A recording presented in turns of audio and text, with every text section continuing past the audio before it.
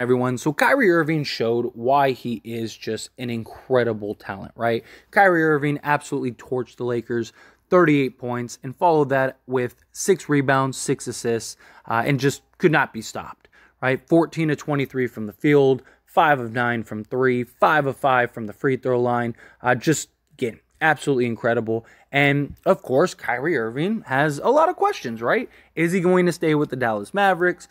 Is he going to end up leaving and going to the Lakers? Do the Lakers work out a sign and trade? What ends up happening, right? The Lakers and Kyrie Irving have been glued together since the off season, right? Of Kyrie Irving, all the rumors, all the speculation, the whole summer. Kyrie's coming, it's happening, all that. We know the stories, and it ended up not happening, right?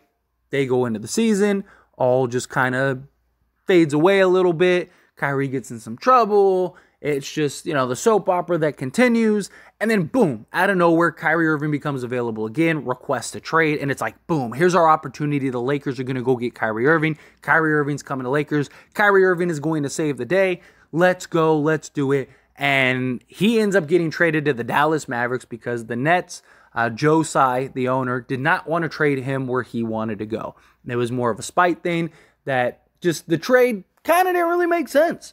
It made sense that they were going to keep KD because that's what they said. Like, oh, hey, we did this trade because we're going to keep Kevin Durant.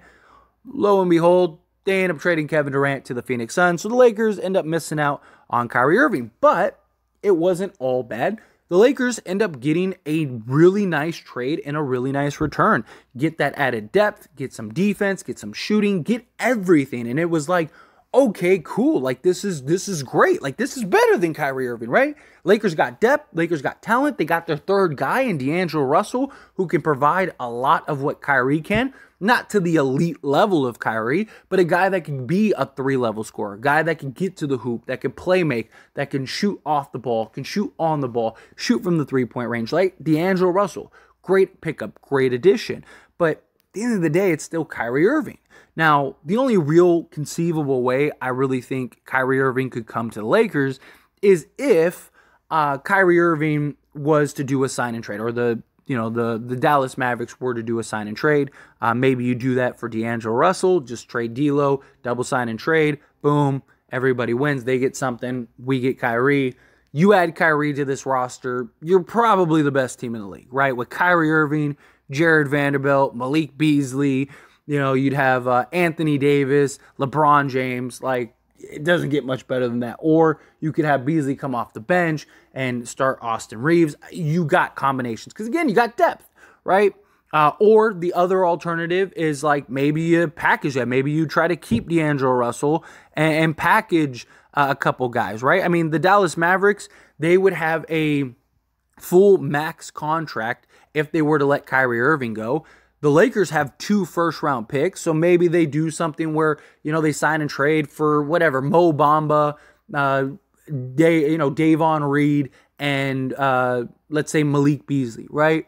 Who are all on non-guaranteed deals, and then the Mavs could just waive all those guys and get 2 first-round picks out of it, right? That's another alternative. Point is that there's options, but we are getting reports that the Lakers aren't even interested in Kyrie anymore.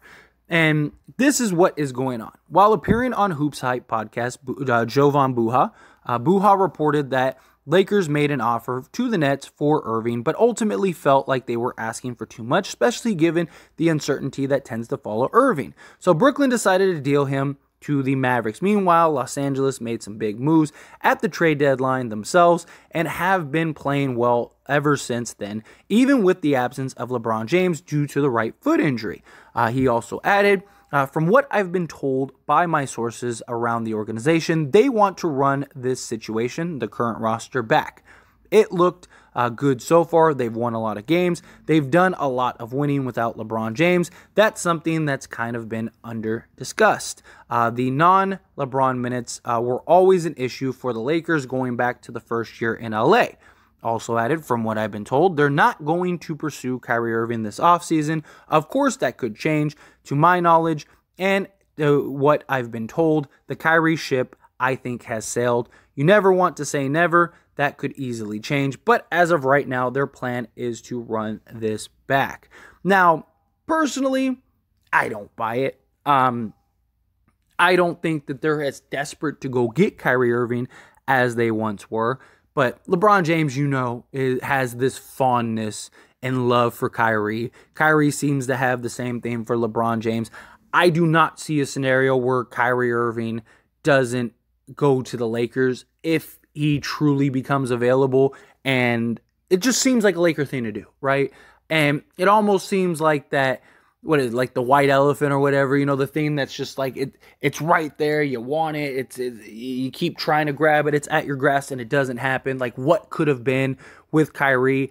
And it's that if you ended up going and trading for Kyrie, you probably could still keep Jared Vanderbilt, Austin Reeves, guys like that. Like you would still be in a very good position, right? You'd still have like a lot of your core guys, Rui Hachimura.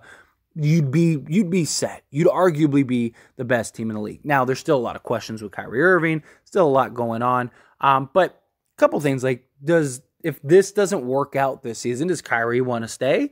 Does Dallas want that to happen? Like even from day one, like the whole Dallas trade was kind of just like, hey, we get to move off some salary.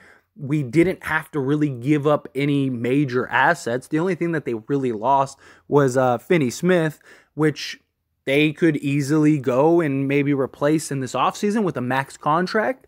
They have options. Like this just gave Dallas flexibility for the future, and it kind of bought them time with Luka, right? It was like, hey, you want a star? We're going to get you a star. Here's your star. Didn't work out. Don't worry, Luka. We'll go get you another star, right? That kind of thing. It's a win-win for the Dallas Mavericks, however you shake it. And you have a team like the Lakers who would probably be willing to give up both first-round picks that they would have this offseason to go get Kyrie Irving, right? So you could get, like I said, you could get a D'Angelo Russell if you want a guy like to be a second guy next to Luka, or if you're like, hey, we don't really want D'Lo, just go get some guys that you can waive and basically get your assets back, right? That's what you could do, and it's a win-win for everybody, and everyone's right in the world, right? That could be the option. Now, I just think that in this offseason, personally, I don't really think they should go that route. I think if you're going to make a trade and you're going to make a move, you could take like Beasley and Mo Bamba and Davon Reed and whomever, take these expiring deals or these non-guaranteed deals and just go retool. Right? Go get, just throwing names out there, not saying that this will happen or it'll even be an option, so don't take this too literal. But, like, let's say Buddy Hield and Miles Turner are on the table again, right? And you can get them for 1 first, right? Well, now you could go, okay, well, we'd have Jared Vanderbilt, we'd have Anthony Davis, we'd have LeBron James, and we'd have D'Angelo Russell. Let's take, Beasley and turn him into Buddy Hield and Mo Bamba into Miles Turner, and we'll give up the first, or we'll give up both first, maybe give up both first, whatever. Maybe you could work out a deal like that. I think that would be a better route than going and getting Kyrie.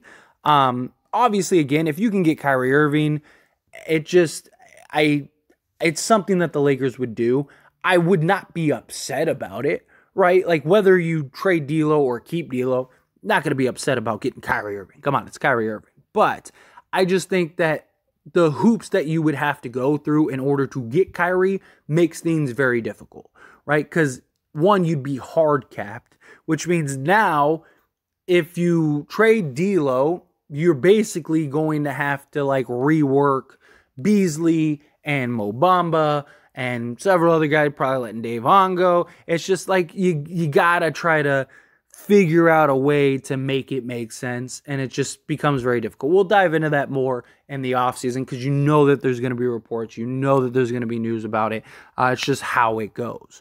But I don't know. I look at this roster, and I really like the idea of running it back because you run it back with this roster, you have the entire rest of this season, you have all of the offseason, you have training camp, a full training camp, you have a entire preseason, and then you have all of next season to then try to go and compete and contend for a championship. Which, if this was the Lakers roster from day one, we would be at worst probably like the 4th or 5th seed, if not better, right? Because I mean, this roster is good. This roster is talented. You have LeBron James, you have Anthony Davis. And again, you can retool, rework whatever you need to. If you can upgrade Beasley, then you upgrade Beasley. If you can upgrade, a couple pieces, you upgrade a couple pieces, whatever. Keep your core guys, right? Keep your Rui, keep your Vanderbilt, keep your Davis, LeBron, Austin Reeves. Keep D'Lo unless you can turn him into something major. Maybe a Bradley Beal or something like that becomes available. There's talks about Trae Young. That it's the Lakers and the offseason and open market and all that stuff. That there's going to be all kinds of the rumor mills, which from a content creator standpoint is a wonderful thing. But it is one of those things of like, what's reality, like what can really happen, what can't. I don't believe for a second that Kyrie Irving is off of the Lakers' radar. I just don't buy it. Even Jovan Buha is like, well, things could change. Yeah, because I don't even think he believes that. I don't think there's a person that believes that, period. If Kyrie wants to go to Lakers, I'm pretty sure that the Lakers will do whatever it takes to go get Kyrie Irving. That's just, again, the Lakers, they love to star chase. They love to star hunt. And if they have an opportunity to get a guy like a Kyrie Irving, I think they do what they have to do to make it happen. But we'll see. It also is gonna what happens in Dallas. Does Kyrie look at it and go, well, hey, like what can we do for a full season, right? Like, this is the kind of deal, like, it's just kind of me and Lou. Well, now Dallas can retool, and we can kind of figure it out, and maybe get some guy. Does he look at it as, like, let me stay in Dallas? Does Mark Cuban and the Dallas Mavericks, do they actually want to keep him and give him and pay him because he wants a max? After you look at that Lakers game, there's no way you look at that and go, yeah, he ain't worth the max. He is. But there's a lot of questions just surrounding him and him taking days off and him just kind of being unreliable at times and all the mess that went on with the Brooklyn Nets. It just really painted this picture. But with the Lakers, you look at it and you go, okay, well, they have LeBron James. Kyrie has this fondness for LeBron. LeBron has this fondness for Kyrie. They've made it work and won a championship before. They could do it again. Yeah, even from a business standpoint, it's like it's box office, it's ticket sales, it's everything that you could want. Jersey sales, all that stuff. So I don't buy it. But ideally, I would like to keep this Lakers roster.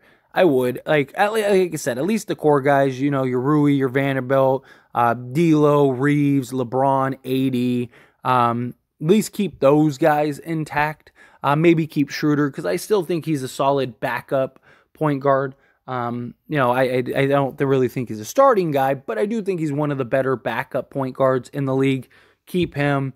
And then, like I said, if you can turn Mo Bamba and Beasley and Davon and whomever else, if you can turn them into like upgrades or, just more consistent players, I guess, then sure, why not? But anyway, as always, this is a discussion, so I pass the question on you. Let me know your thoughts and opinions down in the comments below. What do you think? Do you believe and buy this report that Kyrie is not going to come to Lakers? I think that this was just a report that was put out because, this report from the other day, I think this is just a report that's just like, hey, Kyrie's playing the Lakers and this is the last time, so let's make a report about it. That's kind of what this feels like. I feel like they just made this report just to kind of like, suck up some of the Kyrie Lakers, views. It's kind of how I look at it, but love to hear your thoughts and opinions. So let me know however you feel down in the comments below.